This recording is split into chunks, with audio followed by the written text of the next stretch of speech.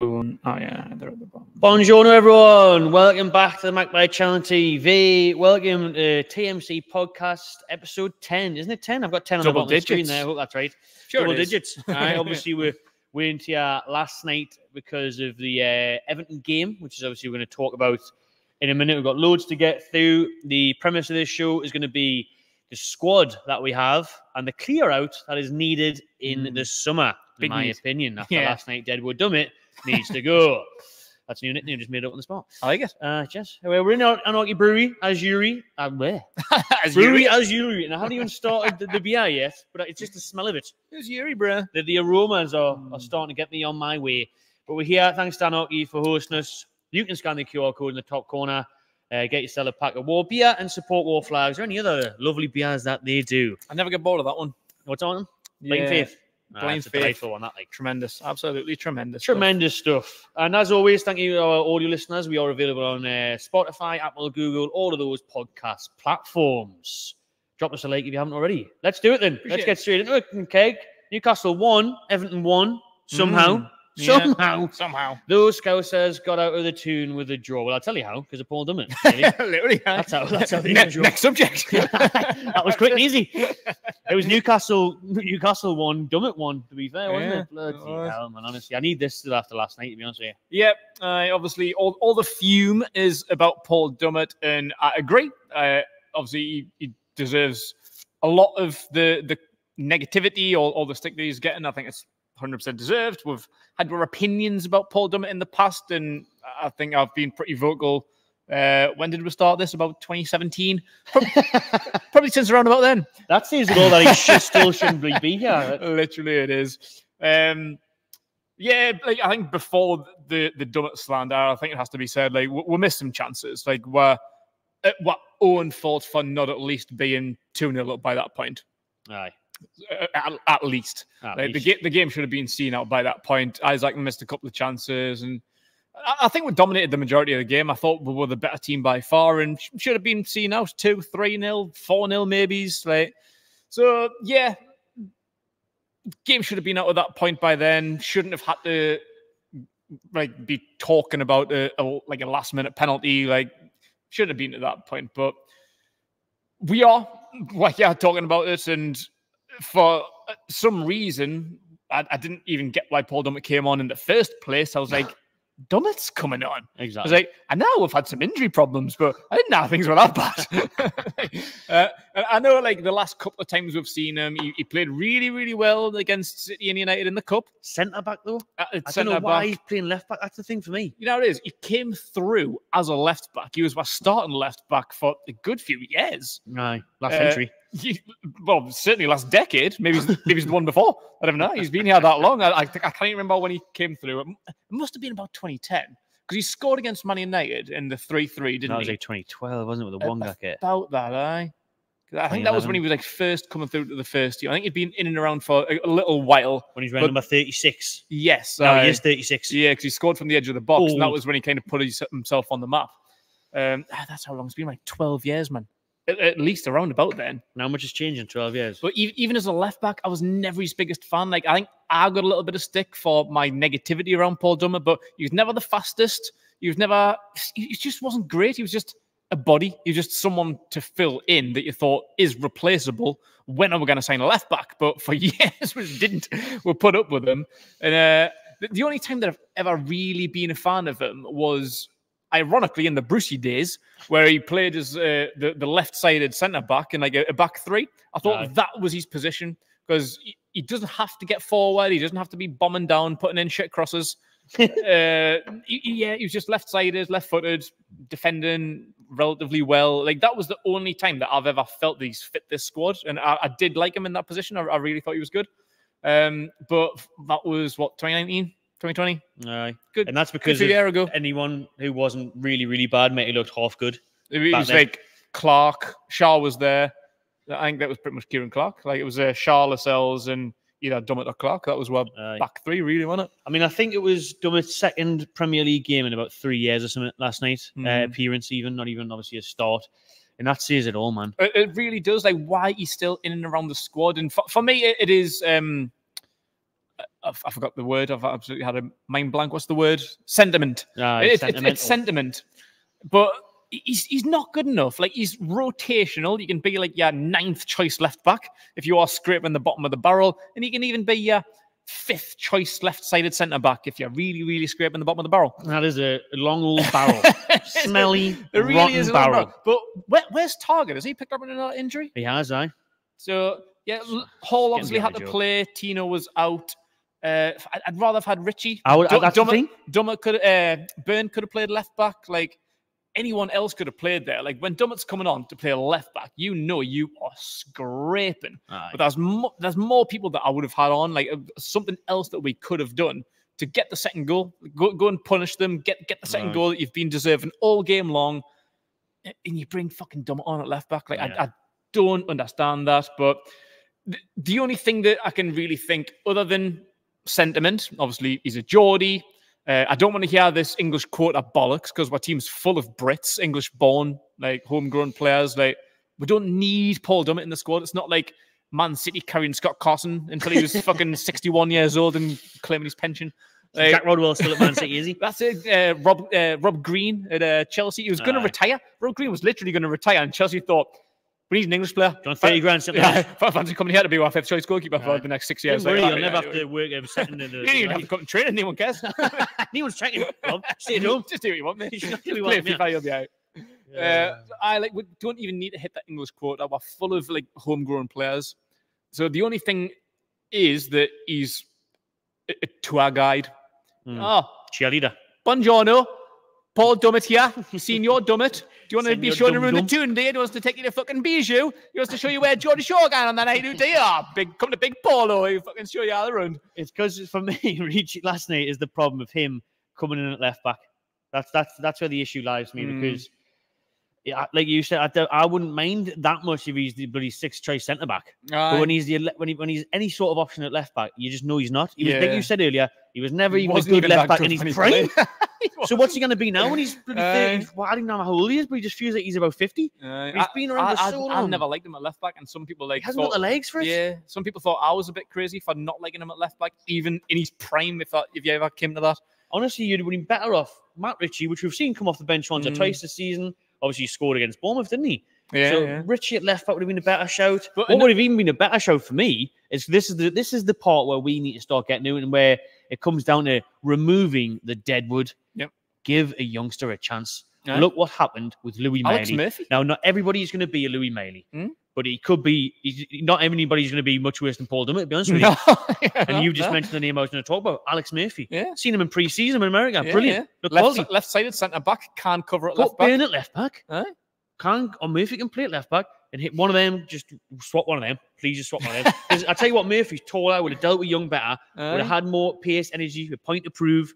Dummett's coming on, man. You think it was wasn't even anywhere near him? That's what I don't understand. Like, that's why I'm never in danger. That's why I'm trying to think like of reasons why he could be in the squad. And sentiment's the only one, because experience is maybe another, but an experienced player doesn't do that. No. Like, you've wrestled someone to the ground, WWE style. Jolly Rick would have been proud of it. Aye. Like, when the ball's not win here. I know. That's the worst thing with it. There was no threat whatsoever. That was like a proper rookie mistake. Like, you're fucking 49 years old. You've been playing football since fucking 1992. Like, it was just no experience was shown. And another thing of why I can't understand why he's in the squad, like, last year it was a bit of an eyebrow raiser as to why Dummett and Ritchie got 1-year extensions. And we're probably going to talk about that soon. Who's going to stay, who's going to go, who's coming out of contract. They're both coming up to the last few months of that contract. The only reason why I would keep Ritchie is because he's a better left-back option to start with. But Eddie Howe mentioned a good few months ago about, like, there's like a leadership WhatsApp group, like the captains of the team, like, have like this group, and they all get together and they have meetings, and they discuss the best things for the club. And that Dan Burns in that group, obviously Lascelles and Trippier.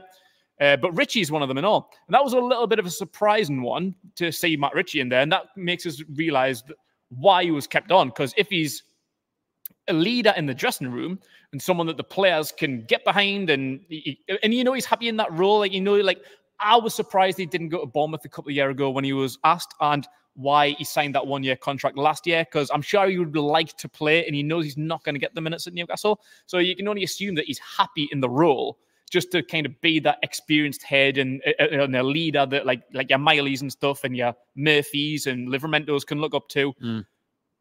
Dummett isn't in that group. No. So what the fuck's he doing here? What's the point? You're not a leader. You've shown yesterday your experience means nout. So you're literally a tour guide. What are you doing here? Dummett to us. Dummett to us. For me, I think even then, like that first season after the takeover, that's fine to keep your Dummets and Richies around for me. Oh, yeah. Look, this is what Newcastle means to everyone. This is where the toilets are on the training ground. That's fine. Do all that. We're nearly 3 years into the project now. I can't be seeing fucking middle-aged Scottish and Geordie lads knocking about the places for the crack. If that's the case, I'll go. I'll be in the dressing room. I'll send some nice WhatsApps. I'll share WhatsApp groups, send you some funny gifts. I'll send some good voice notes on a Saturday night. Do you know what we're doing here? And I know where Bijou is. I can actually now called Motel Mexicana. So, doing you tour of that place. But God almighty, Dummett's mistake. And that's a thing where you think, I could have understood that mistake if you gave Murphy a chance and you think, if it's Murphy, he's a young lad. It's his first Premier League appearance. He's going to make mistakes. Dummett's been there, done it for so long. Like, how many times he was wrestling with the other oldest player in the Premier League. Actually, not so young. Is that what it was? Was it Ric Flair versus fucking Vince McMahon or something, was it? Honestly, the thing for just to see him do that on the I was in the Gallagher and that. And people were like, what's been called back for? I said, I had specs on, maybe more people needed these.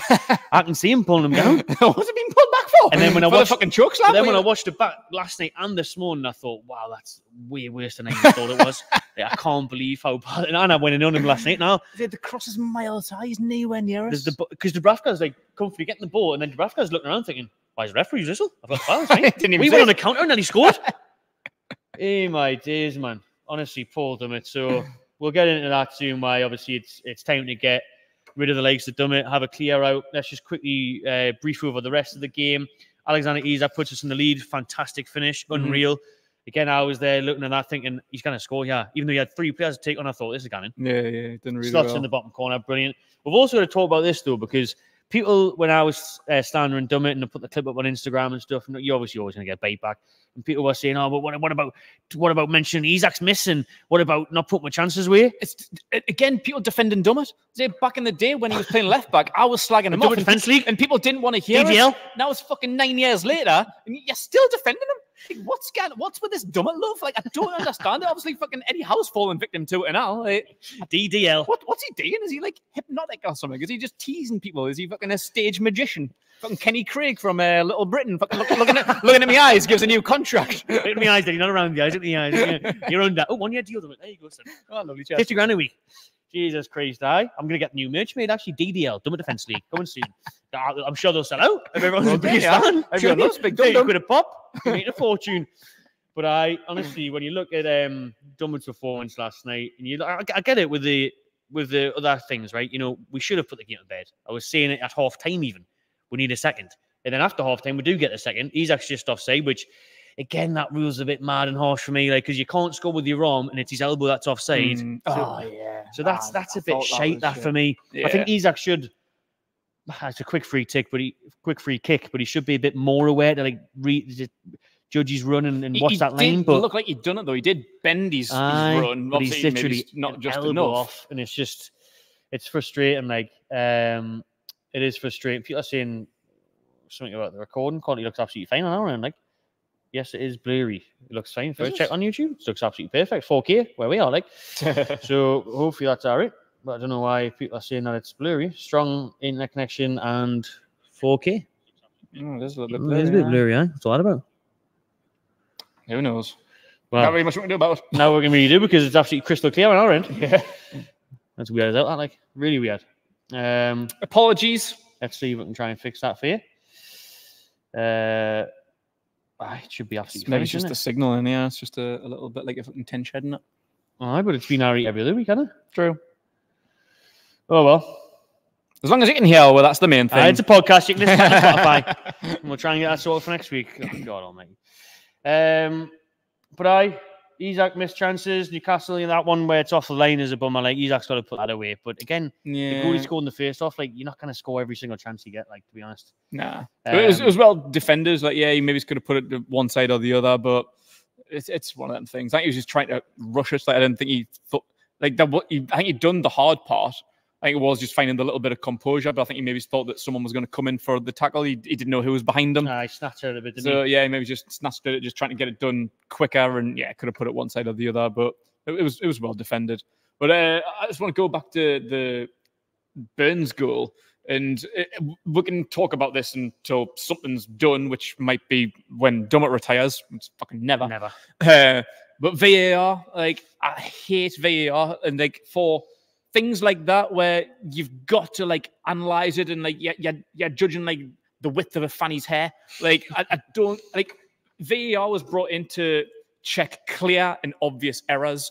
I think when you're drawn offside lines and having to like minimize it, trying to see if there's a millimeter of elbow just straight in that line, like I think that like go with the referee's original decision. Like when you're the linesman's right there. When you're narrowing millimeters, trying to fucking see if someone's just a fraction off, like it's obviously not clear and obvious. No. Like if you're having to do that, if you're having to zoom in to try and look at pixels, it's onside. No. Just play the advantage. Like I don't understand that. Because there's not much of an advantage for Isak to have his elbow further out there. Exactly, you can't score with your elbow. It's not going to change anything that happened in the goal. Yeah, I think if there's a clear, like if it foot's offside or something, or if there is like a bit more of the body part over, whatever, like I say, when you're zooming in, trying to like look at millimeters, then it's not clear and obvious. No. Like just let it go, man. Like it's ruining the game.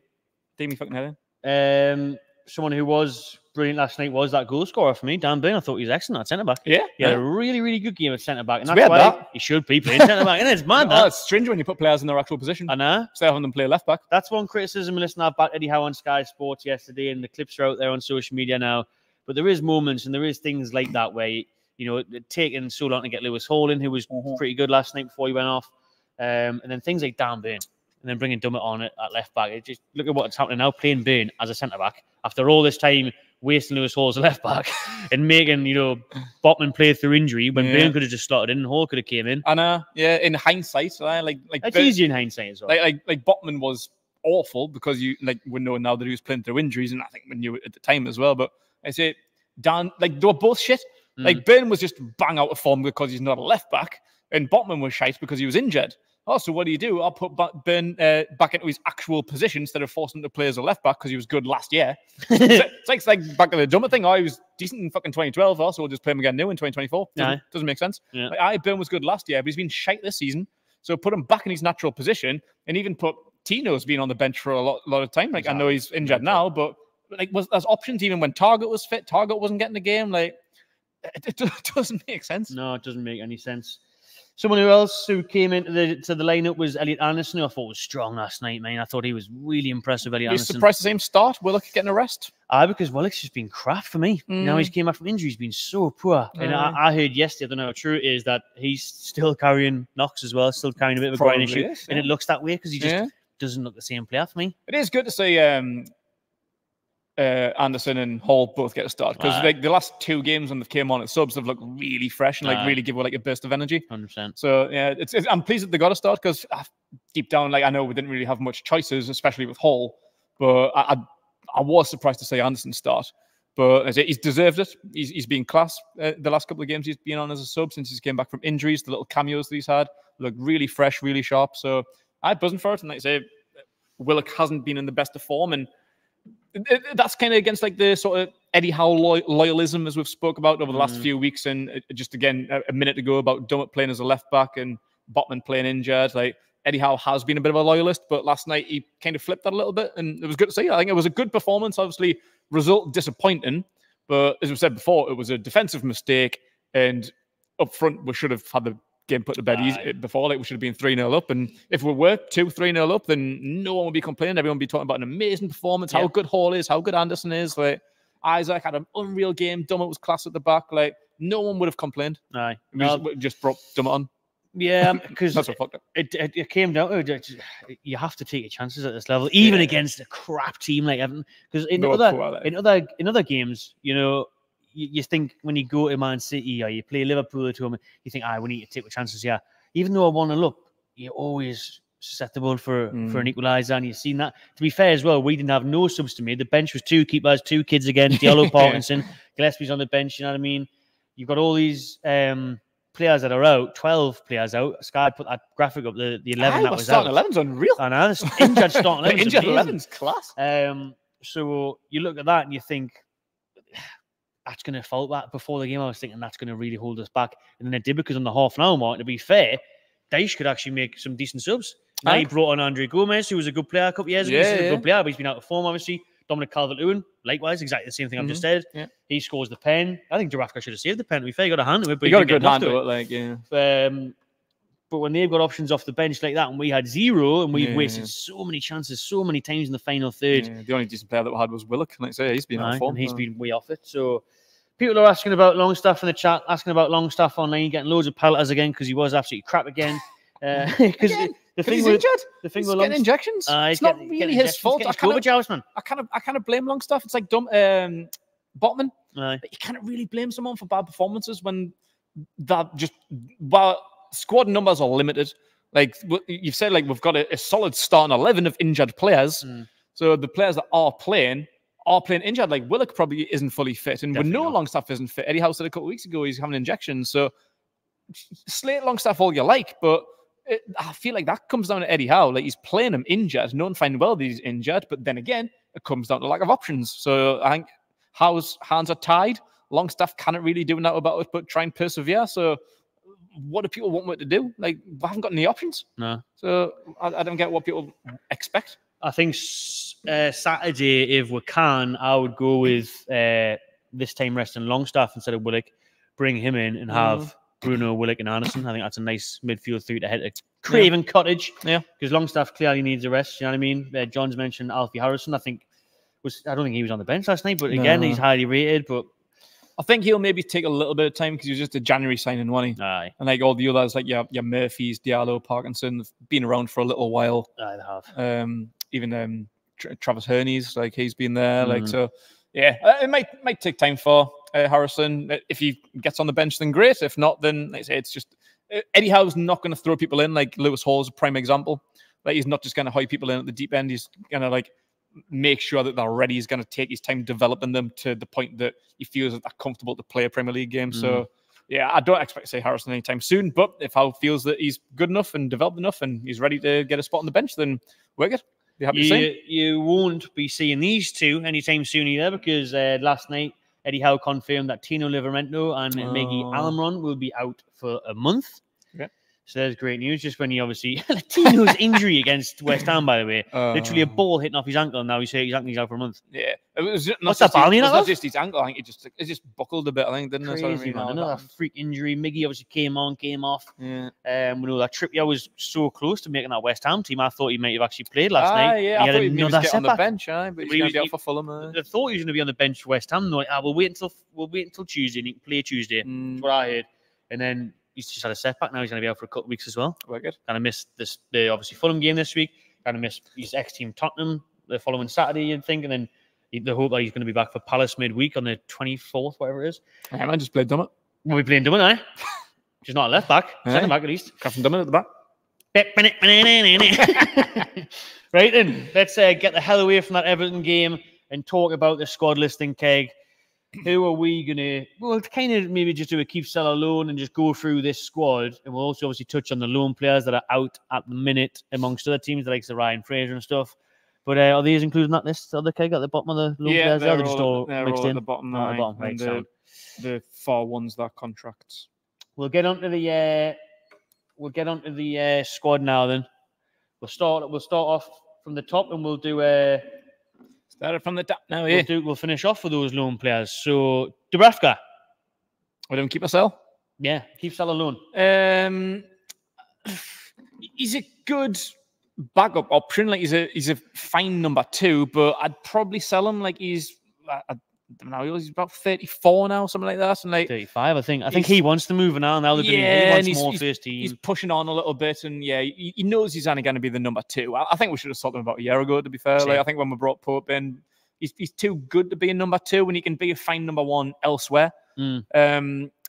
But yeah, he's one of them to take or leave. Like I couldn't really give that much of a shit, to be honest. But I think you still get a decent value for him being 35, 34, 35, whatever he is. Like he's still a fine goalkeeper. I think you're not going to get much more than 7 million for him. But I think for that value, that 5-7 million, if you can get that for a keeper of his age, it's decent.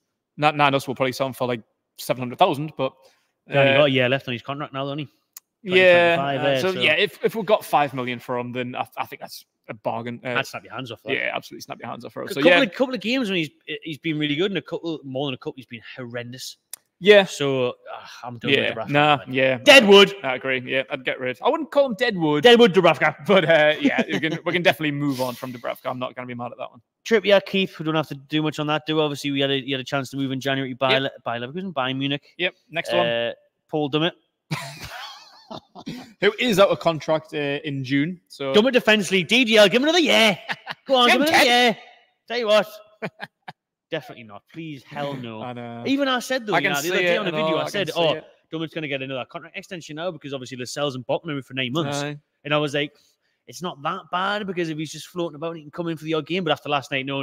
Yeah, I can see it. I can actually see him getting a new 1 year deal. I can see it. I think he will. For the 3rd year in a row. Yeah, honestly, I think he will. I don't know why I scratched my head all the way around. I could have just done that. But who else is going to run Dummett to us?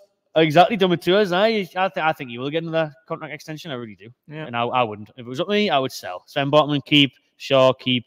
Lascelles, obviously, we're going to have to keep now because of the injury. Yeah, literally, Lascelles would be one of them. We should have sold him in January now. I would have cashed in on him. Cashed. Yeah, I think maybe in the summer he'd be one of them fringe players, but like he'd be one of them that I'd kind of want to keep around for A, depth, and B, leadership.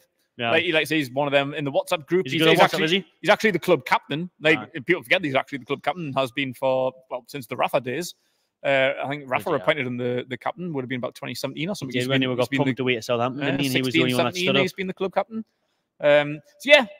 Experience, leadership, decent depth. So I would keep him depending on the transfer fee. Like if someone comes in with a good enough offer, then pack your bags, see you later. Pack your bags, see you later. But no one is going to do for the next 6 to 9 months. So staying. Joelinton, obviously, we hope he keeps. He's I got another year left. Contract talks, isn't he? With that extension's taking a long time, but hopefully we'll get good news on that soon. I'm confident he will sign a new deal. Yeah, and he's out until 2025, so he's in contract. So if he demands a transfer because he's not going to get his contract, I think we'll get decent money for him. I think we'll at least get what we're paid for him. Which a few years ago, like everyone, when he was shite, when we paid the 40 million for him and he was playing up front for Steve Bruce, everyone was like, just sack him. Just take the 40 million loss. But now he's proved that he's worth every penny of that 40 million. So I think if we're not going to offer him a new contract and someone wants to come in with 40, 50 million, then see you later, unfortunately. But yeah, I hope we do re-sign him, keep him long term. And he's a definite keep. Sandro Tonali, keep. Obviously, hopefully he's back in August and doesn't get further banned, but we're obviously going to keep him because he wouldn't get any money from him now, and I'm looking forward to seeing him back. I can't wait to see him hopefully do well. Yeah, hopefully his accounts have been deleted. Number 9, Callum Wilson. Interesting one. It is an interesting one. This is the first real interesting one for me. It is. Personally, I would keep because, again, depth. And I think we spoke about it a few weeks ago. Like, even if he's my 3rd choice, you know he can put the ball in the back of the net. He just needs to stay fit. Like, and we've probably said it every single fucking week. We need 3 strikers. And we always should have had 3 strikers. Getting rid of Wood without a replacement was foolish. Not even trying to get Ekitike on loan or anybody in January. I know FFP tied with hands in January, but not having 3 strikers is a major, major crime in my opinion. And Wilson, he's Premier League proven. And anytime he gets on the field, he knows where the back of the net is. So knows where the fucking injury. He knows where the medical tent is, so I would keep him for that unless we're going to sign 2 new ones. That's what I'm thinking. We need at least 1. If we sold Wilson, then we'd have to buy 2. So I would keep him around for another year as my 3rd choice because, like I said, Premier League proven, knows where the net is. It's all good things, checks all the boxes for me. The only box that he doesn't tick is his health. So if we did decide to cash in on him, then fair play. I'm not going to put up too much of a fight. But I think we should keep him around until we sign at least 1 more, and then we can look to replace him in the year. I mean, Wilson's missed, I think it's around 50% of his games at Newcastle United, which is way below what's expected. I mean, you cannot be putting up their numbers when and beat it. What is it? He's missed half his time here, so he's missed a couple of years out due to injury or something like that. Like His record's fucking horrendous. Michael Owen. He's a brilliant goal scorer, but yeah. he's just forever injured. So it's pointless now. This is what I mean about I'm being done with these players. I'm not going to call Wilson exactly Deadwood because he's been a great player for us when fit. He's also been great at being injured. But if he's third choice, then he might not be on the field as much, so he might not get as many injuries. I mean, because if he's sporadic, it's going to be a lot of money to replace the likes of Callum Wilson stuff to find someone who's a proven Premier League goal scorer, which he is. It's not going to be cheap. So if he was happy to sit there, be third choice, come off the bench for 20 minutes every other week, play the odd cup game, that's great. Do that. But that's all I'm saying. I can't see us doing that or him agreeing to that, to be honest. So I think he's on quite a big contract now, isn't he? So I think 80 grand a week or something. Yeah, I think 80 grand for a third choice striker is a lot. Like, so that's what I'm saying. If we're not going to do it. If we cashed in on him, then it's fair enough. But you could start in any championship team, any lower league Premier League team, like Luton or something like that. Like start from, I think West Ham be a good move from. Rotate him at West Ham. Play for most Premier League teams if fit in every single championship team. You'd walk into a championship team. I mean, a few years ago, he's linked with Arsenal, Chelsea, and everything. When he's at Bournemouth, when he's at us, just needs to stay fit. His injury record's horrendous, and it pulls him back. So I did knock his 80 grand wages off, and fair enough. But yeah, it's an expensive third choice option. I got a bit of stick for saying it in January that we should have let him go to Atletico and we should have replaced him. But now I think everyone's getting on it because everyone here is saying sell, pop with arm legs, sell. Why keep a player that's always injured? Callum Wilson only starts 50% of his games, and that's a real stat. Keep Wilson, renting, he's had too much drink. But it's just because we've got any fucking options. Wilson 32 and injured 90% of the time. Most of his goals are pens. That's a bit harsh. That's what I'm saying. Like, we haven't got other options, though. Like I say, if we sell him, we're going to have to sign two because we need to sign one anyway. So why would you sell a striker when we haven't got any options? Exactly. Sell Wilson, get Sesko, now that would be absolutely ideal. But then we still need to sign someone else. But then we still at least we need two. That's what I'm saying. If you sell Wilson, you need to buy two. So I would keep him around for a year as my third choice striker, get a second choice in, someone who can compete with Isaac, and then replace Wilson in a year down the line. Sorry, when's the audio listeners? When's his contract? 25. So he's out of contract next year anyway. You're not going to get. You either cash in on him. Either, really. Yeah, you either cash in on him or give him a 1 year contract for the next 49 years, like Paul Dummett. But yeah, like I would maybe keep him on until next year, even if he goes on a free. Sign someone this summer, knocks Wilson down to third choice.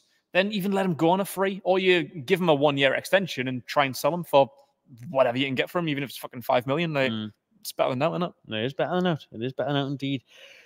So let us know. That's the real debate one so far. So let me know in the comments like you have done, and then if you're watching it back, fair enough, black and white there, saying take away his pens, Matty. Look at his record. Pay as you go, says Ian. That would be great. Andy Carroll. Andy Carroll, pay as you go. Yeah. He's never going to agree to that, though, is he? Nah. And obviously, if you've got that interest again, like Atletico Madrid, like you had in January, that's a great move for him. It would be an amazing move to be fair. They've got some money for us, then happy days. Yeah. Number 10, Anthony Gordon, obviously keep. 11, Matt Ritchie. Another one that's going to apparently be let go. The club of, well, the rumours are that, Ritchie, and it's going to be his last season. But then everything could change. Another injury could change. Another injury could change that. I think Ritchie time's up though, and I would sell. Most definitely. This is the epitome of Deadwood. And again, Ritchie's been good for over the years, but not 4 years. Bit part player now for like 2, 3, 4 years. What the hell is the point, man? Yeah. Waste of a squad number, waste of wages. Yes. I can't remember what it was. I should have saved it, but the stat or the numbers are mad where you look at the players that are picking up so much money at Newcastle and doing now. Ritchie on 40 grand a week. You obviously got Hayden, Hendrick's definitely obviously finishing this summer. Hayden, Hendrick, 40, 50 grand a week on these players. Your Mark Gillespie's and stuff who's meant to be getting another year. 30 grand a week on him. Ryan Fraser's at Southampton, 50 grand a week. These players, all this money adds up, and you could literally get rid of these 5, 6 players, save 200, 300 grand, and put that on 2, 3 quality players instead of 6 absolute useless lumps of crap. Yeah. Well, my thing with Ritchie, and I absolutely agree. He is Deadwood. He's bottom of the barrel. Doesn't even get any game time. Deserves to go. Had his time. He's been here for about 10 years. He was probably about 2012, 2013 signing or something now, wasn't he? Maybe it's not that long ago, but it feels like he's been here since the dawn of time. Matt Ritchie, he's not doing even that. But the only reason I would consider keeping him is leadership. Like I say, he's part of that captain's group. He's more versatile, so he can play left back. He can be your 5th choice left back, and he can be, and he can play either wing and all. He's more probably comfortable on the right wing. He played there for Rafa, and he can play left wing as well. So he's more versatile. He's got leadership. If you extend him to a 1 year deal, but cut his 40 grand wages well in half, then I would consider it. But yeah, he's he's Deadwood. Like, he's Oh, not he is. really. I mean, he's 34 something now, isn't he? He's got to be. When was he born? Gordon Ramsay, 18, on the right 89? wing again, man. Nah, I'm not having this. Like, Yeah. I've got to see the end of Matt Ritchie, man. Yeah, I've got definitely. him, man. I've got him, man. Matt Target, I'd sell him if I would sell him. He's not playing. I don't get what it is. I think with he's Matt alright. Target. I like him. I really, really like him. I thought, Especially he's obviously not going to play ahead of a Hall or a Tino or even fucking Bale at this point. But you know, we've seen how good he was on a loan spell. We've paid good money from him. He's on good wages now, 70 grand a week or something. Yeah, probably. Because when he was people trying to say he was on 90, I don't think he's on that much. Like when he was on loan, he was 100 grand a week, class, and someone said. everyone called for him to be signed permanently, and we'd done it. I thought that was brilliant business, but he got an injury early. Obviously, lost his spot to Burn last season because he was class. But he did have a long-term injury. Even when he got back in, Burn was that good that he couldn't get a spot. And then he's been out for the majority of this year and all. But even when he was back for a few weeks, he wasn't getting that spot back when Burn wasn't playing well. So it's like, well, where do you lie? Like, again, like, he's a good player. And if we get a good offer, then I would sell him. Which I do think is unfortunate because I think he's underrated. I really do like Matt Target. I think he's a good player. Obviously, he's ahead in the pecking order at left back than what Richie and Dummett are. So if you're splitting hairs, then Matt Target keeps a spot for me. But he's one of them that, let's say, if you get a good offer, then he's off. I think you could get alright money from Matt Target. Like I do. We paid 15, I think, overall with the loan fee. So if you got 9, 10, it's perfect for if your Leeds came up or something. I don't know what their left back situation is like, but a newly promoted side. Or even someone who's flirting around, Nottingham Forest or something. Someone like that for like 10, 15 million for Target for a Forest or one of those type of sides. Yeah, I think it'd be lucky to get 10. Like, I don't think we're going to get our money back. So even if it got 7 or 8, then I think it's a decent offer for him. Like, it's one of them. If you get like a 7 or 8 million, you consider it. Like, you think like 8 million plus add-ons. Is he worth keeping around in the squad for a little while? Like, because he's good, and you don't want to take that big of a loss on him. It was only a year and a half ago we paid the remainder of the fee. I think it was around about 12 million with a 3 million loan fee or something like that. So yeah, you don't really want to cut that big of a loss, but I think he's worth just keeping around for the squad, like unless you're going to get a really good offer. Because he is a good body to have, and I think if you get rid of your Richies and Dummets, then he is someone that can step in. So with Target though, I'll say keep. You? What did you say? Yeah, keep unless you get a good offer. Like he's one of them kind of on the fence kind of players. Like you take it or leave it really. Like he's whatever. Isaac obviously keep 100%. Yeah. Rumored, that Arsenal eyeing him up for £100 million. Oh, why don't you fuck clean off? Double it, 200 million, and we may be able to talk. We still won't. No, we've got to keep a hold of Isaac. Obviously, we'll talk about that more in a different video. Harvey Barnes keep. Yeah, you've seen what he can do when he's back from injury. Emil Kraft just signed a new deal, didn't he? Just a couple of weeks ago. So I think he was out of contract this year.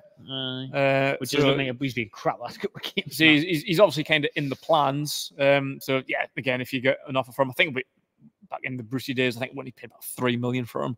So I think again, he's a solid international player. He always plays for Sweden. So again, if you get a 3 to 5 million offer, you've got to consider it. But now that we've got Tino, who's going to be the eventual replacement of Trippier, you got Trippier. Livramento. We've also got Harrison Ashby as well. This is where you need to start looking at it, man. So yeah, I've always been a craft defender. I'm in the craft defense league. KDL. Join the club. We've got t-shirts. Craft defense league all day long. Rep it till I die. He's not from Newcastle, so you won't get any faith in that, man. That's true. I'll start selling him in Stockholm. I'm going to immigrate. But yeah, I think for squad depth, he's brilliant. I think he's underrated. Can play at centre back if need be. Obviously, had a bit of a howler against West Ham, but yeah, squad depth. If we need someone, you keep him around. If not, you get 5 million offer. Fuck him off. You have to move on in life, man. You've got to get rid of the Deadwood. Yeah. And Kraft, not really. But for me, you've got Harrison Ashby come back. I want to see what the young lads have got to offer. I know what Kraft's doing. I've seen the last 2 games. It's been shite. So I've had enough. I think it's bizarre giving them that new deal. Bizarre. When you're trying to, if you rank what players, if you're trying to think visually about what best players, and you go to the bottom, Kraft's in that argument, and you're looking at your Dummett's, Richies, your Karius, Gillespie's, and then Kraft's in and amongst that kind of bottom group, like your bottom 5 players. So yeah, if you're looking at it like that, then yeah, if you get a decent offer from him, then you've got to sell. Karius, I would sell him, but he's going to go anyways. His contract runs out, and his last isn't happy that there's no direct flights to Milan. Fuck off She then. came out last week and said she doesn't like him being in Newcastle because obviously she's in Italy presenting on BN Sports, whatever she does. So Karius has asked his agent to get him a club in Italy. So he's leaving. I would sell him anyway because he never gets a game time. Lewis Hall keep, all day long. Tino keep, Pope keep. But Jacob Hall's still on loan though. To be fair, like he needs to make sure that permanent deal gets signed. It's an obligation, isn't it? But it's a lot of money, 28 million, something like that, isn't it? It's going to happen. Jacob Murphy then. Keep Lewis Hall, keep Tino, keep Pope. Jacob Murphy next. Can we go back to Pope for a second? Let's do it. How long is he going to be the number one for? Well, this is the thing because obviously we're heavily linked with Aaron Ramsey, aren't we? Yeah. So I like Pope, and I think when we signed him, he was at the time, I didn't know how big of a upgrade he was on Dubravka, but he showed it. Like, I think what I liked about him more than Dubravka was his like collection. Like we spoke for years on the Magpie channel about how nervy we got when like balls came in from Dubravka. Sometimes his decision making was terrible. Like great shot stopper, kept him in the Premier League for many years under Steve Bruce, but when a ball came in, he didn't know whether to come for it or stay or punch it or catch it, and he often made the wrong decision. But Pope was solid. And he's a big unit, like 6'6", 6'7" or something. Like some saves that Karius has let in and what Dubravka's let in, you just thought Pope's long arms probably would have saved them. Like the Carabao Cup final, I think maybe it's both goals. I think Pope would have saved, but he's a bit iffy. And I think his distribution's a bit shit. Sometimes his decision making is a little bit shit. Like the red card before the cup final, like that was stupid. Outrageous. That. Yeah, I think we can move on from Pope. Like maybe it's not this summer. I think next year's his final year because you can't really talk about ages for goalkeepers because they can push on well into their late 30s. But for outfield players, anyone over 30, you start thinking, I'm getting over the hill a little bit. And Pope's, I think, 31. So he's over 30, a little bit iffy, picked up a couple of injuries in the past couple of years. This is the problem that I was going to say, is how well is he going to recover? I'd be starting to look at a replacement. And it doesn't have to be this summer. I think he'll do a fine job next year, but he's not a long-term guy for me. Like I think if there wasn't FFP, would replace him this summer. Yeah. We'd get in that ball-playing goalkeeper that everyone wants now because it's the trendy thing to do, but it makes sense, and that's the modern game. So I think you would look towards who I would like to see would be Mamadishvili from the Spanish league there, the Georgian keeper. So I would get him in all day long, or obviously we'll link with Ramsdale. Ramsdale's a bit... But again, he's better with his feet. He's better. I like Ramsdale and distribution and everything. But I don't know what their deal is with David Raya because he's only on loan. I don't know what the crack is there, but he's obviously lost his spot. Wants to go because he's not getting game time. Yeah, so I would take Ramsdale, but you got to start to weigh up how big of an upgrade is he on Pope. Like if you're going to upgrade, you want a significant one. I think Pope was a little bit of a one over Dubravka, not a massive one. So I think Pope, Ramsdale again, he's probably a little bit of an upgrade over Pope. Whereas, like, do you keep him for another year and then make a big money signing if FFP comes into us? Like, I think, like I said, if you could afford to, you'd get a new keeper this year. But I think we've got to prioritise elsewhere. We're going to have to prioritise centre back now. The two injuries to Lascelles and Botman. We're going to have to prioritise probably two strikers as well with the way that's looking. We still need a right winger for me because Almiron and Murphy haven't quite got the goods to get the next. So there's 5 players we just mentioned that are more of a priority than the goalkeeper. I say Pope's fine. Like, I haven't got a problem with Pope, but next year at the latest, you're going to have to start thinking of replacements, I think. People are saying that Pope's useless with his feet, got to move on. Ian straight to the point all the time. He's funny as out. Dodgy shoulder, can't kick, can't punch, over 30, see you. Well, yeah, keeping it short and sweet. I like it. It's nothing but facts, to be fair. Like. It is. Brutal, cold, hard. Yeah. Cold, hard facts. So Jacob Murphy then, on the right. Yeah, that's an interesting one. It is an interesting one. I wouldn't... I think for what you want as a squad player, I think he's alright. Yeah. For now, when he's starting, he's coming in, he can be frustrating. He's in contract till 27 and all, so he's got a long-term deal. Aye, exactly. Yeah. I just think if we do sign a new right winger, I'm fine with Murphy coming in and playing his role, but like he's not obviously. If we're getting a new one in, he can be third choice right wing. That's fine. He's not going to get a load of time, and he's a Geordie, and I remember. Oh, aye. Big Murphy Defence League. Yeah, Murphy Defence League. Because I think he's a decent squad player, and you're not going to get big money for him either. So is it really going to help that much? I don't think he's on huge wages. No. I think you offer something. So I'd keep him. Yeah. Who else is next? Miggy Almiron. Sell, double sell, triple sell, buy, please. Yeah. Should have got rid of him in January. Yeah. Should have went to Saudi. Obviously, I don't think he wanted to do. That's why he fell back on. I think the club were definitely going to accept that offer. Was it Al Shabaab at the time, 30 million? So, my God, if you can get 30 million from him, I would take 50. I'd take off for that. Honestly, please, man. If we can get any sort of decent money from Miguel Almiron. Even 20, because he was, I think he was about 21. He was a little bit more than 20. 24, because he became a record sign ahead of Maitland. So if you got anywhere around about the 20 mark, even more than 20, I'll take your hand off for Almiron. Because although he looks like he's 12, he's 30.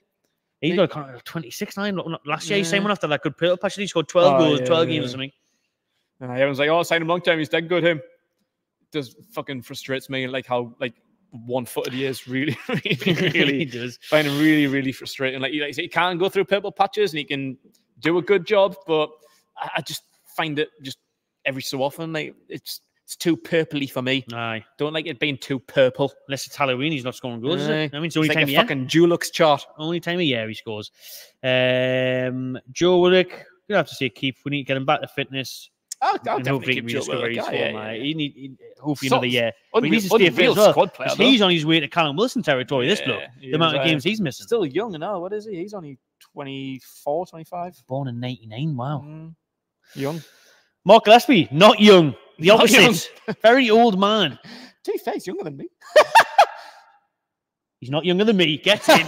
Yes. Get in. He's banging between us. So 27th of March 1992, Mark Gillespie was born. He's still here. He's really good on WhatsApp as well, is he? His contract runs out this year, but there's rumours in the last few days that you'll be offered a new one. Again, if you're going to see Dubravka go, Karius go, I suppose just keep him around third choice again. But that's why I never really understood the Gillespie signing, because he's not even third choice anymore. He's fourth choice. But he will be this summer, I think. If Karius and Dubravka go, and you're saying another keeper to compete with Pope. I just don't get it. I mean, he's got a great job, best job in the world, Mark Gillespie. He has. He's basically our Rob Green. He's our Scott Carson. Because he doesn't have to go training. He doesn't have to go. Because he gets Saturdays off. Literally. 30 grand a week. He's got Saturdays off. He doesn't. Last night was the first time he's been on the bench in months again. Unless there's an injury crisis, he doesn't have to go anywhere near the stadium. He's sitting at home, watch it on TNT. Feet up, take away. Like Eddie Howe could ring him in the morning, like, oh, Mark, I see that you haven't come to training today. Is everything all right? It's like, guys, I'm it. Just a bit hungover. Just come be asked. Like, all right, no worries. See you tomorrow then. He's probably been doing that for years. They haven't even noticed he's not coming in. I know. Like, Eddie, I haven't been in for the past 3 years. I don't even know where the training ground is. Thought we'd build a new one. So Gillespie, I would sell him, but he's not. Actually, well, I'll tell you what, third choice, I'm not really asked. Doesn't make a difference. Well, he's out of contract. If he gets a new 1-year deal, whatever, I couldn't really give a shit. You're never going to see him paid. It's just, he's probably not even getting paid. To be honest, I hope he's not. Elliot Anderson, keep all day long. Yeah. Dan Burn, keep for me. Yeah. Lucas De Boll, is he still here? Yeah. Where's is he? He was on the bench a few weeks ago. He was. He was on. Was that Southampton last year when he was on the bench as well? He's on once this year, I think. Just a few weeks ago, I think. Oh well, loan. Yeah. Loan. Longstaff, sell. You're not gonna like that one, you? You want to keep all Longstaff? I'd keep Longstaff for another year or two for squad depth while the team continues to develop. Like, he can take Dummest job as the tour guide. He's all right. Longstaff to us. Yeah. He can get a candle with his brother. Oh, okay. Well, no. Can't see Mike in Toronto. Yeah, I'd keep him for squad depth and while the club develops, because he can't be reliable. Like, you just need to get him fit, because as I was saying before, people have been slagging him off for his performances, but he just hasn't been fit. That's not really his problem. Like, he's doing his best. He's trying to persevere, trying to be a team player, but the best thing he could really do for the team is just take a rest. But that's just take a break, have a kick out. Just need to replace him, though. Get Mike back on loan. Well, we could do them at a minute, to be fair. So, yeah, I'd keep Longstaff for the short term. When's his contract? 2026. Like, I don't know what we'd get from him. I don't know what his value would be. We've spoke about this a couple of times over the past few weeks. 12 to 15 million, maybe, hopefully. Would you rather sell? I don't know. I don't know if I would rather sell him for 12 million this summer, or keep him around for the next couple of years and just fucking let him go for free. Like, say, it's for squad depth, he's fine. I'd say just for FFP, because he's a homegrown product in our academy, you get a bit more financial fair play, get his wages off the books. Because for me, next year, Longstaff's going to be I wouldn't even have him on the bench next year, because I would have Tonali, Bruno, Joe Linton starting 3. Yeah, I'd have Willock, Anderson, and Maley on the bench. And maybe a new player or not, like where you're number 6. We should be saying a number 6. What am I paying Sean Longstaff? What would be 8th choice midfielder? True. See you later, mate. Yeah. Bruno Guimaraes keep. God, let's hope we keep him. Let's really hope we keep him. Crossed. Joe White loan, because actually nowadays I would just sell him, like, because he's on the bench. He can't get a game. Go to like a decent League One. He didn't do well, and he didn't do well on loan. It was a Carlisle he failed on loan. Somewhere else he failed on loan. So I think just move on and hope he kicks on as a better career. Jamie Miley, obviously Louis' brother, loan. I guess I haven't seen. I can't really judge him. No, he's an older one now. Amadou Diallo. Just skip off the owns. Loan, Tenaku loan. Murphy's the only one that stands out. Alex Murphy loan. Murphy around. I will skip these Huntleys and Parkinsons and that. Louis May obviously keep. You know what I mean? What a talent! One of the shining lights of the season. Doesn't tell you what. He went from about 20 quid a week to 20 grand a week. Was that Adam Harrison? I thought it was. Adam Harrison. Yeah, he's the goalkeeper. Oh right, I was thinking Alfie Harrison from Man City. Who we got? He's not on there. Never heard of him. Don't know. We'll skip down to a few of the youngins to Harrison Ashby, because he's an interesting one. He's obviously on loan at Championship Swansea at the moment. I'll tell you what, I was really excited when we were saying Harrison Ashby. So was I, yeah. I was speaking to the lads at West Ham Fan TV, and I was doing some work down in London. They were good that they lost him. Yeah. Because they were like, oh, mate, he's one of our top prospects. Like, we love him. We've rated him for years. We've seen, anyone can look good in compilations, but you know, he's scoring some great goals. He was like a flying them down, wasn't he? Because he can take free kicks. He's a free kick specialist. He can whip the ball, like, so.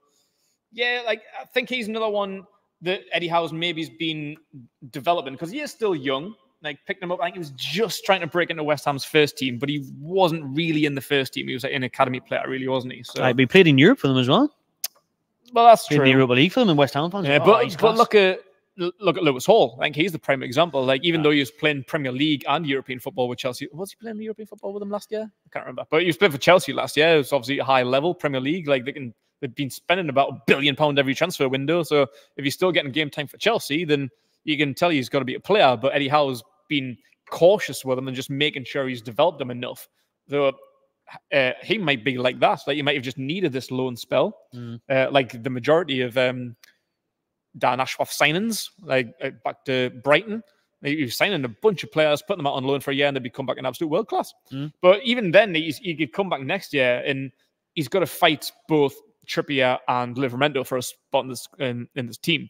That's not going to happen. So he's going to come back as third choice, especially if we sell Kraft, like, which is, I'd probably rather have Harrison than Kraft, like a young lad, a kid with potential, than someone like, say, who's been here for a few years and just being average. Yeah.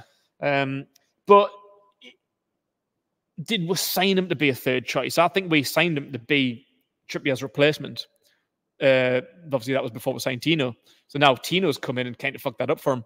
So is it worth just selling him, or do you continue to develop him and either bring him back as the third choice, maybe play Tino as a left back and make Harrison right back up?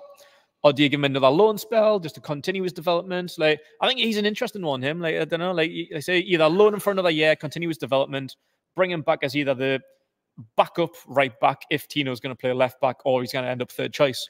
Like, what's going to be best for his development? If he isn't going to develop, then we've just got to sell him. I think you've got to loan him again, because he's not going to get the game time to develop.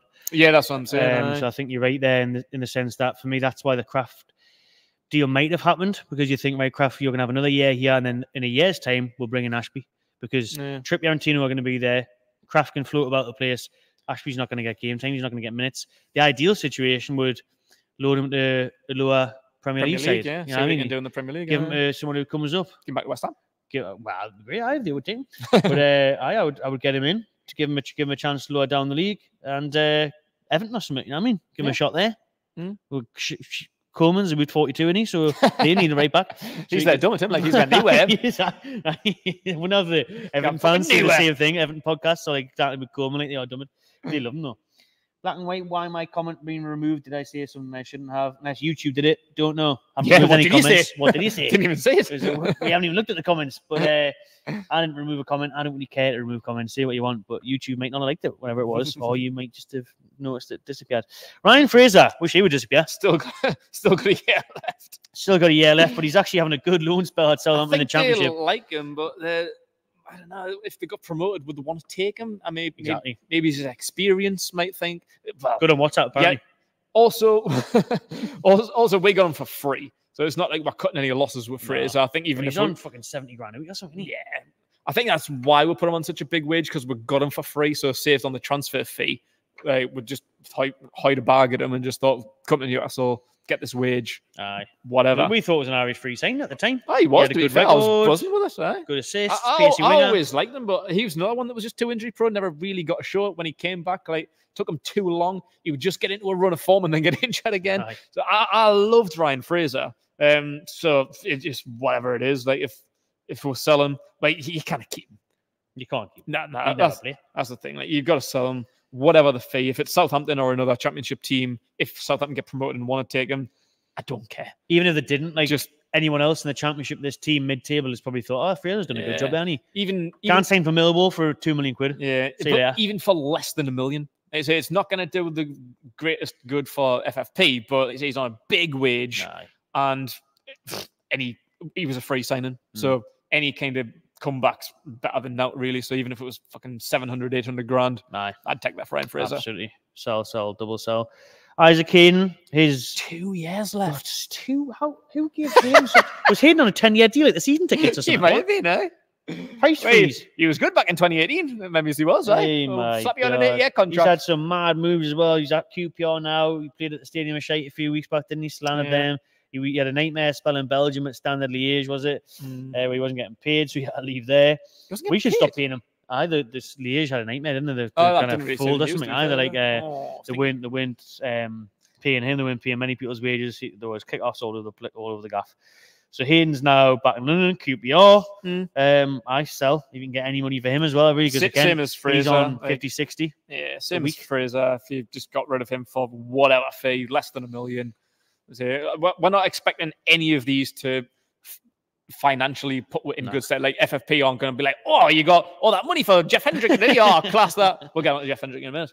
But Isaac Hayden, Brian Fraser, like, that's going to fucking splash that in the market. That's it. Get your bids in now. Yeah, the main thing is signed. The main thing is just getting them away from the squad, get their wages off the books. Didn't have to worry about them. Like who was the ones from a few years ago? It was Henri Saivet, and who was the other one? There was someone else just lingering for years. I can't remember. Saivet and there was two of them, wasn't there? I can't remember who it was. Get in the comments if you can remember who that was. But Saivet and someone else were just here for the dawn of time. You never see him play. Couldn't get rid of him.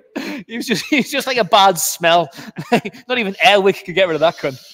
But he's just going to be like another one of them. If you don't get rid of him for whatever the fee, like it doesn't matter. No. I'm not going to hold out. Like I'm not going to start a bidding more. Like we want 5 million, we want 6 million. I don't care. No, just honestly, I think you'd be happy if you got like a 1.5 million or something for Hayden.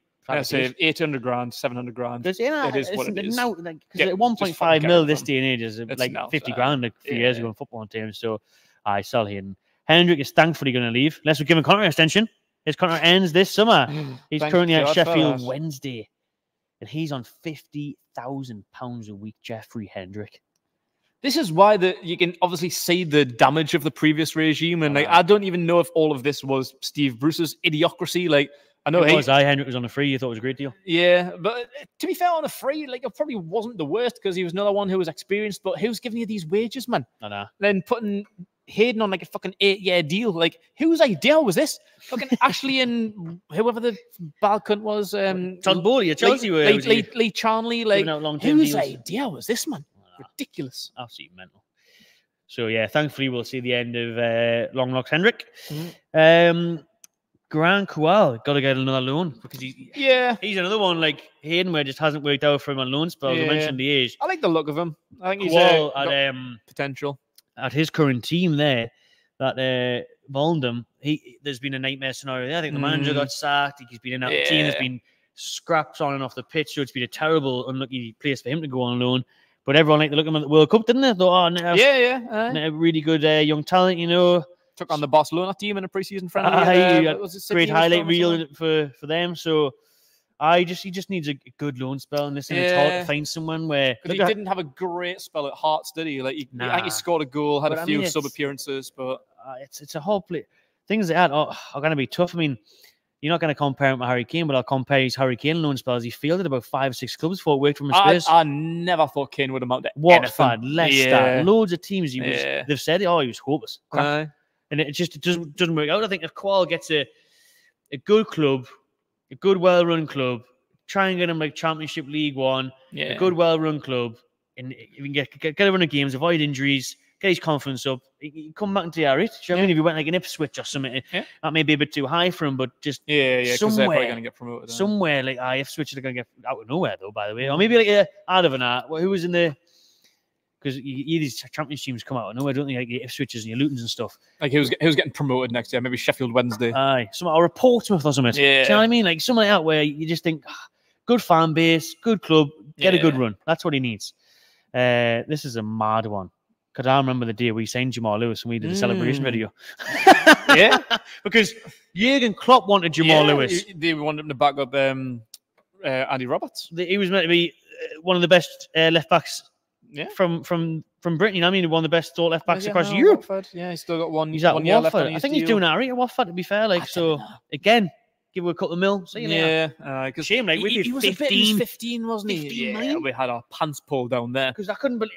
Mike actually didn't spend 50 million on anyone. No, like, but it was like in a week, wasn't it? We got Wilson and Fraser and Lewis. I think in the space of like 3 days. No, we're we thought, like, oh my god, smart signings of the young talent. Aye, exactly. We never made videos there ever. I know, because like you said, bloody Klopp wanted him at Liverpool. Obviously, Wilson, proven Premier League goal scorer. Fraser was class at the time, wanted by some of the big clubs, and they signed all 3 of them in the space of like 3 days. And it was like, oh my god, a little bit of ambition from Newcastle. What the fuck's going on? Obviously, Wilson was the only one that have actually done it. Exactly. But I like I say, Lewis, 15 million. We've spoke about left backs. Like if Target cannot get a game and probably going to sell him, then sorry, but Lewis has got no chance. No chance. Not even worth loaning him out. Another one, it's a shame to cut a £15 million loss, but 1 year left on his deal. If you can get $3 million for him, then cash that in. I'll be cashing that all. And you know what it is? I think he may still have a good career and good luck to him. I'm sure he will. But maybe he's not. Not at us now. Not after the two. Like you say, with those left backs and stuff, he's not going to get much of a chance, is he? To be fair, he's not going to get much of a shout in. So you may as well get him off the books as well. And the last one of note worth talking about amongst the youngins and amongst the loan players is Yankuba Minta. I can't wait to see that. I think he's going to be a top player. Really looking forward to him. And I think to save a little bit of money, I think I said it a few weeks ago, I think he could be our right winger next year. I really do think he's got that potential to come in and just take Almiron's spot, no worries. I wouldn't mind it. Because it got better than Perk from Almiron, what I've seen. Going back to the Dan Ashworth style comments, that's what he was good at. He was just finding these random kids from random leagues, from teams that you've never ever heard of, then putting them out on loan, and they will come back and be class. And from the highlights I've seen of him, and he's been playing at a high level. If like Feyenoord, like a really good team, he's been playing Champions League football. I've seen a couple of the goals he scored this season. He looks fast.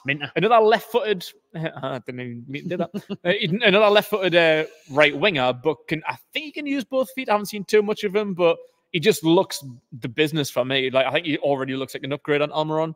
So for me, he could come in next season, and I don't want to say start straight away, but I think he could start next season. You know, I really think I hope highly of him enough to say that I think he could fight Almiron for a position next year if Almiron stays. And I say to save money, like I said, we need a right winger, but to save money, I'd give him a real good blast, me. Like I think the good thing what you mentioned there is to save money. Yeah, we don't want to talk about FFP, but it's there and it's true because we do have. Because if he is the business and you go out and spend 80 million on a right winger, then that's his career fucked. Yeah, exactly. He's gonna be on loan for the next 5 years. Yeah, so why wouldn't you just give him a chance? But what I was saying was that if you do have the priority of obviously 2 centre backs now because the injuries, 2 strikers, maybe midfielder, then there you go, maybe a goalkeeper. There's 4, 5, 6 players you need. Yeah. So are you really going to be able to spend 50, 60 on a winger that's going to be an upgrade on Murphy and Almiron? Yeah. No, probably not. So then you could bring in Minter, give him his chance to shine. And if it's not working out, you could come to January next summer and be like, right, you're too raw, you're too young. That was too soon. Yeah. Then next year we might have the money again because we've got the strikers and the centre back. So I wouldn't mind giving Minter a shot. Like obviously a lot of people were calling for it in January because we couldn't sign anyone, weren't they? Yeah. But I think he needed that full year. I don't think it would have been good for stability. Yeah, for him to continue his development. I think just give him the full year at Feyenoord. Chopping, or you go to Holland for a few months, you come back to England, you come back. It's a high level. It's Champions League. Like, I don't know where Feyenoord are in the league, but they're always like top 3, aren't they? Like the Dutch league's an alright league, but like, as long as you're Feyenoord, Ajax, or PSV, yeah, fucking solid. Like you say, you're going to be playing European football at some level. This season, he's played Champions League football, scored some mint goals, decent league. Like I think his development's probably going to be 10 times that of Garant Cole, who's been playing in the same league, Aye. but obviously for a team just right up in the shit. Feyenoord's a well-run unit, and he's been playing class, so that's why my hopes are fucking sky high for him next year. I will play devil's advocate, though, and say about the Dutch league is that Anthony looked amazing in the Dutch league. Very true. So does everyone else that's ever came from. So it's hard to judge. Alfonso Alves. Oh, Brazilian legend. Remember all them Middlesbrough fans, all the smuggies going to Riverside for his big unveiling with a scarf. Yeah. And that turned out for you. To be fair, I'm sure he scored a hat-trick against Man United, and everyone was like, I tell you, no, I think he scored 4. I think he scored 4 against Man United. Three or 4 against Man United or something. And he was like, I tell you he was good. No, he didn't score again all season. Oh, man. Mental. But I'm excited with his future, and I would say keep at this moment in time. I said, unless we have the capabilities to go out and spend big money on a right winger, then because of possibly a loan, but certainly not sell. Yeah. Right then, we've been going on for quite some time there, 1 hour and 5 minutes. So we'll quickly mention this news today that Newcastle are going to have a one-off shirt sponsor for the game against Tottenham Hotspur at St James Park next Saturday, a week on Saturday, because Seller are giving it up for charity. So that's a nice touch, isn't it? Nice. So it's still open for bidding. I haven't decided yet, but it's going to be a one-off sponsor for that game against Tottenham to raise awareness for a certain charity, whoever obviously gets chosen. So that's crack, to be fair. I like that. They've picked a high-profile game. It's lunchtime kickoff on TV. Spurs going for top 4, Newcastle going for top 6, 7, 8. So I like that. It's a good touch. Doing that. Seller are doing some good stuff, man. Obviously, they gave away the scarves for Derby Day. They've been putting on buses that people can win tickets for. Like Chelsea away the other week. That's their thing, and it's like sports entertainment, like doing the staff venues and stuff. Yeah, it's like selling all that shit. They do. They know that shit. Get your questions in if you've got any, because there's too many to scroll up from, to be honest with you, from before. So we haven't got much time left. Get your questions in. A couple if you want to get them answered as we briefly look towards Fulham on Saturday. I'll be doing the full match preview as usual on Friday after Eddie Howe's press conference. But Fulham Keg on Saturday, 3 o'clock kickoff. I was going to say Fulham are in good form, which they were until last night. Slip up. Got slapped up. They did, last night. Forest got 3-0 down, 3-1 in the end. Forest missed loads of chances. It could have been 6 or 7. I watched the highlights of their game today. Bloody hell. Forest went in the bar, the post. But Fulham have been in a good form. They did the bad Tottenham at their place, to be fair. Yeah, they did. Obviously, man of the moment, the informed striker in the league is Rodrigo Muñoz. Yeah, unreal. Came out of nowhere. He's been on fire. We've griefed old players from Newcastle in this video, but I tell you what, the oldies are performing down there at Craven Cottage. Willian and stuff, he's been playing better than he has in 5 years. 10 years. So, Fulham game, we did beat them 2-0 in the Cup. Yeah. How do you see this one going? It's a funny one, to be fair, because like I said, they have been in really, really good form. There can be a bit of a hitty-missy team, like we said about West Ham last week. Like they can catch you off guard, or you can absolutely slap them up. And even when we were in our worst, like we beat them twice recently. I think once in, was it February in the league? Yeah.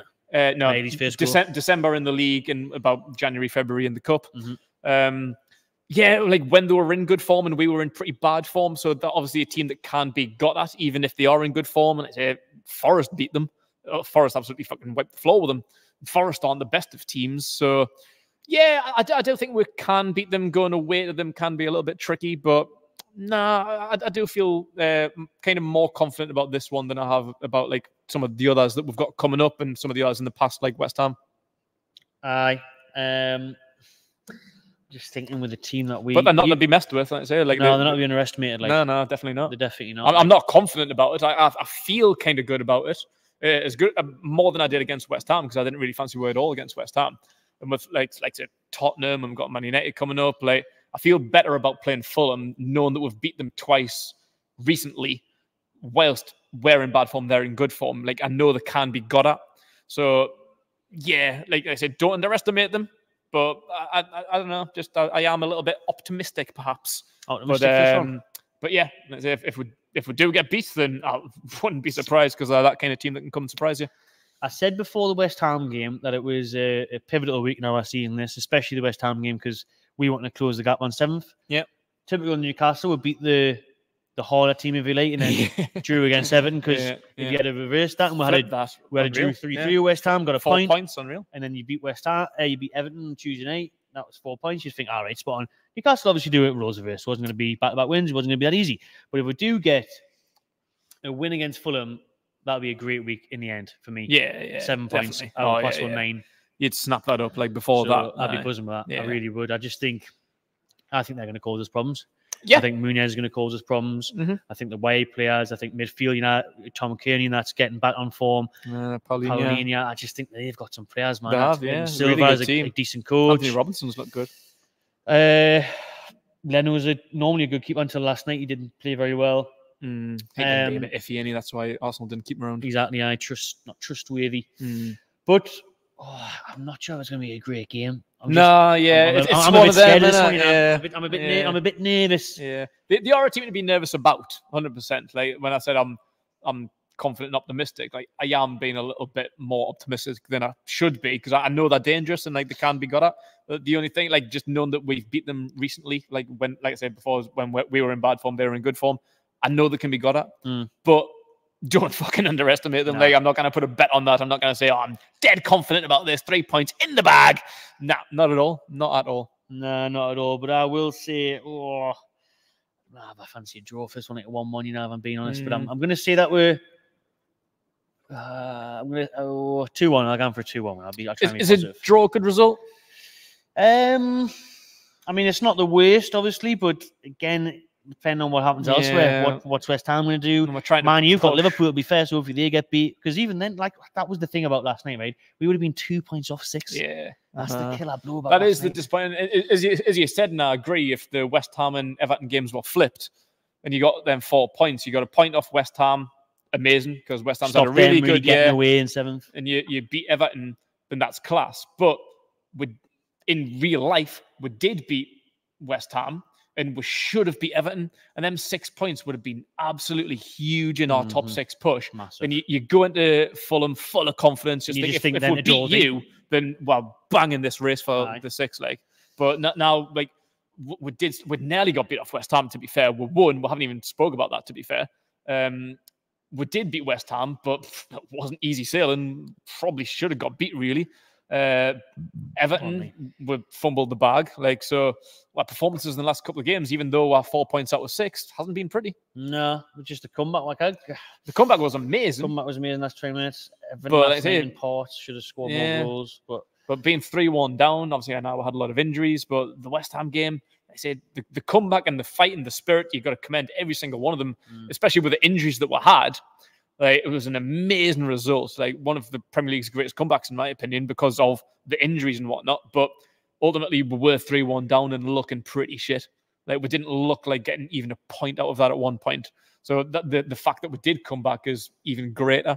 But for 70 minutes, we were pretty wank. And we should have beat Everton comfortably, but we didn't. So, although I say 4 points in the last 2 games, looks good, but it hasn't been as easy as it makes out on paper. No, I'm going to hopefully back a win, though. Let us know in the comments what you think the score will be. Remember, the full preview will be on the channel on Friday afternoon. Last couple of minutes, then, couple of questions we'll get through in the chat. Black and White asking, is Tonali good enough for the Premier League? Not many Italians have cut it in the Prem. Oh, yeah. I would definitely think so. Like, he looked good enough in his debut, put it that way, against Villa. And then obviously he fell off. He did peter off a little bit before the ban, but I think that's because he knew what was coming. Give him another year. I think he deserves a full year at least to be shown what he can do. He does look at top back, like say he tore Villa apart on his debut. And I was worried about that game because I think they finished last year really, really strong. They made some midsummer business. So yeah, going into that first game of the season, I was worried about that. Like, I didn't fancy that Villa game at all. But us, led by Tonali, absolutely fucking ripped them apart. So yeah, if you can bring performances like that, like, he just needs a good run of games under his belt. Need to find the formation, because I think people were saying that him and Bruno weren't quite ticking. I didn't know who should be the 6, who should be the 8. Like, yeah, the balance wasn't great. But yeah, give him a good run, give him a year or two, see what he can do to really decide, is he good enough for the Premier League? It hopes over 55 million. But like I said, he's done it in Champions League semi-finals. So but better players than Tonali's come to the Premier League and failed. Oh, absolutely. It's the hardest league in the world, so there's no guarantees. Like a lot of people, like Man United, like Anthony, for example. I'm not saying he's better than Tonali, but for an example, money-wise, a lot more than Tonali was. People like Robinho, like a lot of players like Chelsea and City and United over Chelsea's the years. Any striker they've signed, Have signed like world-class players. Like think of Morata. Like Chelsea, every single Chelsea number 9 who've they signed? Morata, Higuain, loads of players who are Torres just passed it then for them. Yeah, like technically better players than Tonali's came to the Premier League and been shite. Would Ivan Toney be a good replacement for Isak? I wouldn't want to replace Isak, but Toney, Premier League proven, listen, goal scorer. I wouldn't. I don't like the question, Guns and Blazers, to be honest, because we're not looking to replace Isak. I hope not. No, but hypothetically, like Darren Neal said, we need to sell, and there's been interest. So I'll take your question as a hypothetical one. If we got 100 million for Isak, I know Brentford want about 100 million. He's good, but I don't think he's worth that. But if we got that money, and I think that can probably triple your FFP value, so that would give you about 300 million to spend maybes. Then 80 million, I'd take a punt on him because I think he is a really class actor. I think he's really, really good. So Premier League proven. I'd love Isak and Toney in the squad. But imagine if we had them two fighting. If we had them fighting, if you had them fighting for a top spot, and if one of them was on the bench, fucking hell, some kind of strike power. That, like bloody hell.